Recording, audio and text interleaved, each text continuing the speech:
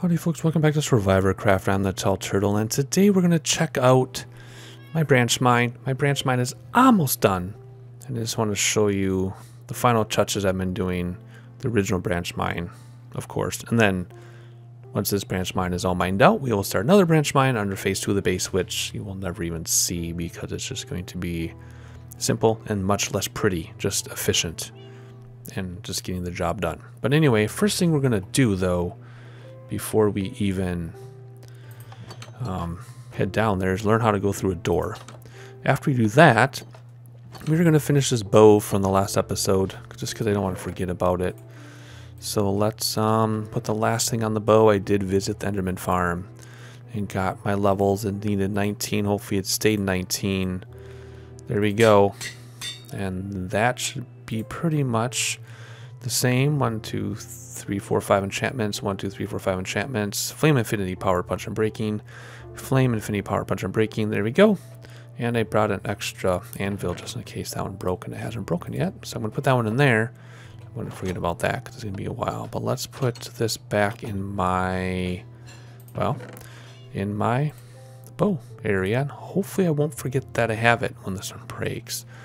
But anyway, I want to go down and show you my mine. We have a few other things. What I've been doing is I have my fortune pick and my silk touch pick that I've been using and mending as time goes on. Now, if you remember, when it came down here, this used to be my stairs down into my mine, but it's changed. We now have an elevator lobby. I made elevators. And it even says, in case of emergency, use scary ladder, which we'll talk about. We have a down and an up. I did not do any of this on camera. I probably should have, because watching me try to do an up elevator with soul sand was really hilarious. It took a long time. I needed to enlist Lady Vivian's help through Discord. And I figured it out. I used the kelp method to create all the water into source blocks. I only poured the water once, etc., etc. You all know what I'm talking about, but I had no idea what was going on. But now I do. And it's further back because, well, you'll see why it's further back than this one. So let's go down. Goes all the way down to the bottom of my mine. And we have another elevator lobby, which is less pretty on purpose. Same warning, though. The reason why this is back one is I couldn't put soul sand here because of bedrock. And this one was already done and polished. So I just left it that way. So if you've noticed before, and I mentioned this a long time ago, the way I'm building this base out is kind of like things are unfinished and left to fall apart because it's like an old mining establishment and they just kind of let it go. But I live here, I took it over. So things like this are all polished, but as you come down here, the walls are less done. They didn't quite finish. The reason why this is all finished is because it was used for a lot of things and needed to look nice, all those falling apart, that type of thing. And that continues, that theme continues in the elevator lobbies. So it's solid and good, then it kind of falls apart, but they finished this just because they had to build elevators. And then things started falling apart, so by the time I get to the lower elevator lobby, it's even less done, right? But that's the whole point, and that's the story behind it. So here we go. My branch mine is all the way down to the bottom. We just have a few things left to do on both sides, and I'm going to actually show you what I was doing, how I was doing it. And we're actually going to mine a few rows together. So it's going to be a very low-key episode. In fact, the episode's probably half over already. But anyway, so I removed all these stairs, pushed all this back, removed every torch that wasn't necessary. And this is what we end up with. And so here's the scary ladder. So if the elevators don't work, you got to use the scary ladder in case emergency. Do not use the elevator, scary ladder. And then I've been going up and down. I haven't died. Haven't fallen off and died. I'm quite pleased. Oh. Got some people join and leave and join. Okay, awesome. Anyway, so this is where this is tucked away, restricted access. There's one little button to get back in. Otherwise, those are the two ways. That just goes up to the top, which you've seen before. That has not changed. But anyway, so there you go. I wanted to show you all that. And then last thing we're going to do is mine a little bit together. Should we start from this end? I'm just trying to think. There's a bunch of lava pools over here that I don't want to waste time fighting lava pools. I also don't know why I extended this bottom area. What I've been doing, which to speed this up, which I'm going to be doing in the whole next branch mine, which isn't going to be pretty, like I said, is I've been going out and then back and then out and then back and then out and then back. And there's another row behind the mine that gets lower and lower as you dig, which you'll probably see when I do the other branch mine, because I haven't done branch mining in like 110 episodes or something. And I'll show you the method for that, for speed. But this is actually going to be the final touches of the pretty mine. And we are going to dig through bedrock to find diamonds. For some reason, there's some rumor out there that diamonds can't exist at bedrock level, but they most certainly do. I have found plenty of diamonds mixed within the bedrock. And I had actually mentioned that one day, and Golterfron went to check, and he immediately found diamonds in bedrock where he was mining. So I check all the way down as far as I can, and then I'm not worried about mob spawning because I make sure there's 2 blocks so they can't come up behind me. The reason why I put things like this is because in the beginning things would come up behind me and I'll get startled, so I just like to block myself in. Plus this is my pretty mine, and it looks abandoned that way. So we're going to just do a little bit of mining together. We haven't mined together, yeah, it's been like 100 episodes, because early on I did a branch mining tutorial.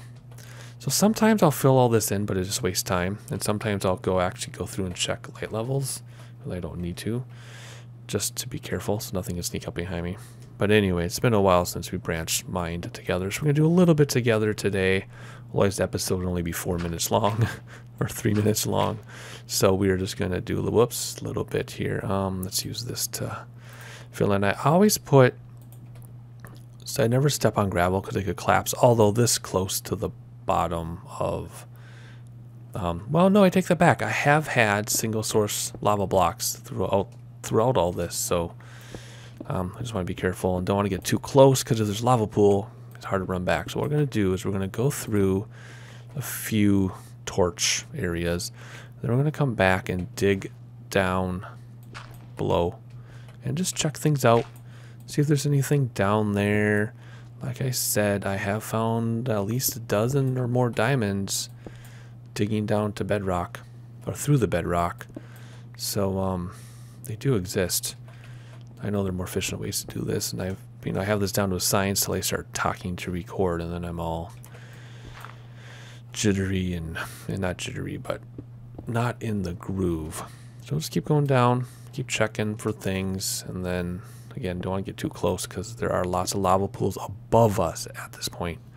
Then they spill out on my head. I've had a few scares, and I get a little bit too comfortable. Like I'll start getting relaxed and in the zone, and also lava will come on my head. Earlier today, when I was mining off camera, I had a skeleton fall on my head. Don't know how that happened, but apparently there was enough space above me that was dark, and the skeleton fell on my head, and that was very startling. So we're going to do a few more like this, and then when we get to the back, which is row, or it's block 80 in the coordinates, it'll open up, and then we know to do the next row. So we're just going to go 1 row out that way and then 1 row back together, and just checking things out. Oh, look, there's even more, but obviously there's not going to be anything under that one because that's the bottom, so I'm not even going to dig that one out. But I'm hoping I find diamonds on camera in this bedrock, just so you believe me. Like I said, I found about a dozen so far, going other parts of my mine, not just in these couple rows, but I found quite a few. And I'm hoping I find one. We're due to find one. I found an 8 vein, which with fortune got me 26 diamonds. Of course, that wasn't on camera. And I found several 8 veins and a few 6 veins, but we're due for diamonds. I haven't found diamonds in quite a while. So I'm just going to blab and fill dead quiet time with my voice. And we're going to mine this out a little bit. Like I said, just because we haven't mined together in a long time. Being careful of lava coming down on us because, like I said, aside from single source lava blocks in the bedrock, the lava pools are all above us. So we're just going to keep going. It's quite a ways back in my mine. It's all under my base too. I have not mined anywhere that isn't under my base because I don't want to be rude and have like these branch mines going, through people's future property or anything. And that's why phase 2, oh, here's skeleton somewhere. Phase 2, or my second branch mine, will be under phase 2 of my base. Like exact. See, there's something, right? I know it's just redstone, but it could have been a diamond. And then there's more. In fact, I dug out a whole bunch of coal the other day doing this. I probably got half a stack of coal using fortune, just digging through the bedrock here. Let's keep going a little bit. I'm going to get a text in a second because my phone is making noises in my headphones. Hope I guess not. Maybe it's an email. All right, let's see. Can I reach that? Nope, nothing down there. I'm really hoping I find at least one diamond in this bedrock just to prove a point. Now I'm determined, but it does slow me down. Like I said, we are due for diamonds. Let's see, let's keep going. And the reason why I'm blabbing is I don't want to make any cuts. And watching somebody branch mine in silence isn't that exciting. So we'll just keep going here. Keep digging. Hopefully we find something of interest. Much as I like iron, it's not that interesting. All right, no lava yet, which is good. That's why I started on this side, because the lava pools are actually to the left, and I know that. And I can talk and not worry about getting distracted and getting burnt up. There we go. There's some iron in there. Let's just fill that in so nothing will spawn and sneak up behind me. Let's see here. Let's see what's going on. Sorry, I was distracted by chat, trying to decide if I should edit that out or not. Like I said in previous episodes, I've been less concerned with scrubbing chat just because it's a lot of work. And who's on with us tonight? Those people are on with us tonight. I just walked right into that hole. Let's see. This is taking a lot longer than I thought. Because normally when I do this, I'm not trying to entertain people. I'm just casually mining, taking my time, enjoying myself. But this is taking longer than I thought, digging through the bedrocks. I might end up skipping the return trip until something exciting happens. But let's just go through here. Should be punching through. There it is. See? I have this going this way, and then my other branch mine basically will be a box like with this big gap around the edges, and then just back and forth rows. Like I already did some of these, you know, that goes back, for example. That's what the other branch mine will look like. Very industrial and to the point, not pretty at all. But let's just finish this because I promised you some branch mining. Digging through like so, through the bedrock. I was just thinking too, if I do find a diamond in the bedrock, hope I can get it. Because if it's like 2 blocks to the side, you can't get it. So hopefully if I find a diamond, I can get it. Okay, nothing yet at all. We're going to need another torch. No, we don't. Stick one there anyway. Alright, can never have too many torches. Let's see, anything here? Nope. Nope, nope, nope. Alrighty, well, let's get ready for a return trip. Oof. So, like usual, it's going to be every 4, or you can just look up and go, that's strange. Go, that was the other one was, so the next one will be right here, like this, right? 1, 2, 3, 4, and then these will, you know, fill in as we come and go, zigzag through. Now, if I do find a lava pool, I'll come back, go down the next row, and then finish the row with the lava pool from the other side, if that makes sense. Otherwise, let's just keep going here. Well, be careful lava this low, because there could be not lava, gravel, because there could be lava coming down above us. And I don't know if it's really true or not, but I usually find that dirt at the lower levels surrounds a lava pool as well. Oh, there's some gold. That's not exactly, what's the light level here? It's not exactly a diamond, but that's okay. Let's do a few more here, one more torch worth, and then we'll dig out the bottom. So what I'm going to do, because I'm sick of listening to myself talk, believe it or not, I do not like to listen to myself talk. I know you're all going to disagree with me because I talk a lot, but I actually don't like listening to myself talk at all. So I am going to dig through here just like I did on the way out, but it's going to be the return trip. And if I run into anything interesting, like a diamond in the bedrock, or just diamond period, because I don't think any of my diamonds have been found on camera. Anyway, if I find a diamond, wherever it is, in the bedrock or not, I will cut back and we'll capture it on video. And I hear a monster somewhere. I don't know where that monster could be. But anyway, I will catch you in a little bit, hopefully before we reach the other end of the mine, because that means we didn't find anything. Here's some coal in the bedrock. I've actually picked up a few pieces, but see, here's the problem. I can't get it, see?